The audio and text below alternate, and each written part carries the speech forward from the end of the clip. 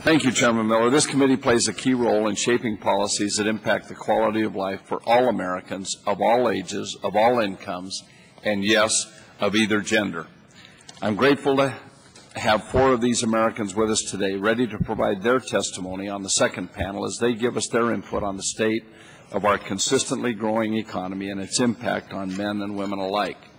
I'd also like to extend a special welcome to Congresswoman Rosa DeLauro and Delegate Eleanor Holmes Norton for joining us today. Mr. Chairman, a few months ago when we convened our first hearing on the middle class and our nation's economy, I told our colleagues that I've never been one to engage in class warfare, and I wasn't about to start for the purposes of that hearing. I've always found that while pitting one group against another often makes for good politics, it rarely makes for good policy. I believe the same can be said for the issue before us today.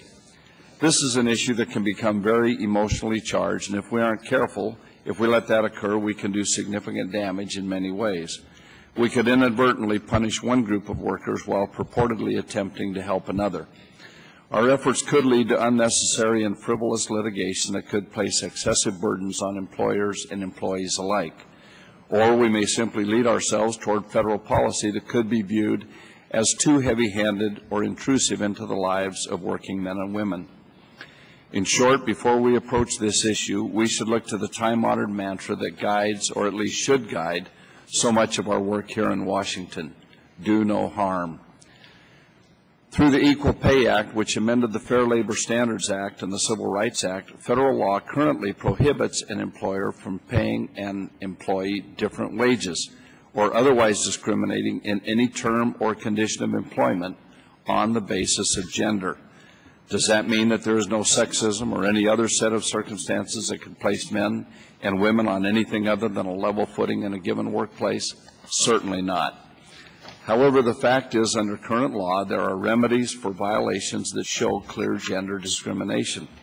Under the Equal Pay Act, for example, the person found having been discriminated against can obtain back pay for any wages unlawfully withheld as a result of pay inequality, and twice that amount for a willful violation.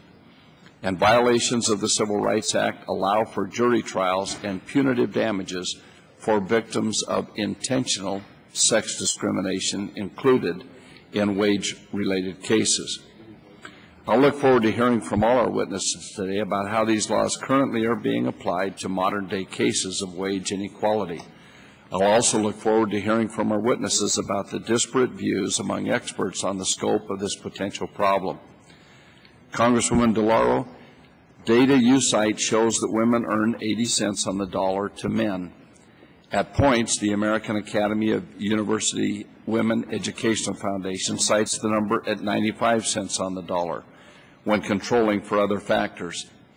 A witness on our second panel looks at the raw 2006 data and cites 88 cents on the dollar among full-time workers and notes other studies that show that the closer you look at the numbers, the more it narrows to nearly a statistically insignificant comparison.